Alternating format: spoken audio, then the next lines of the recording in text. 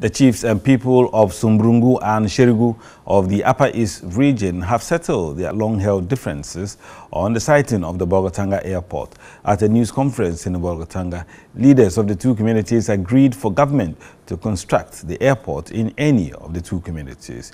Here is Mohammed Tanko Rabiu's report. The Bolga Airport project, initiated in 1992, was to be sited in Sumbrungu. In 2013, former President John Mahama confirmed the location of the intended project at the Jeba. But in 2018, the then Aviation Minister Cecilia Dapa asked Ghana Civil Aviation Authority to conduct feasibility studies on a new site at Shirigu for its construction.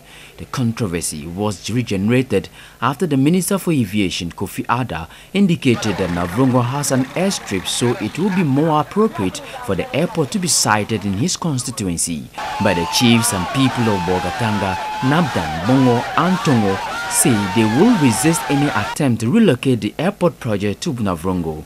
But in order not to miss the opportunity to get the airport in the Bolga municipality, the chiefs and people of both communities have agreed for the airport to be constructed in either Sumbrungu or Shirigu. At the end of the day, they all agreed that they don't have a problem.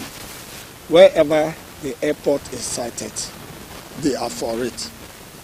And as we are sitting here today, they have reiterated that they are one family. The project should come on, and they don't have any dispute about the siting of the airport. Thank you very much. Government is yet to take the final decision on the matter.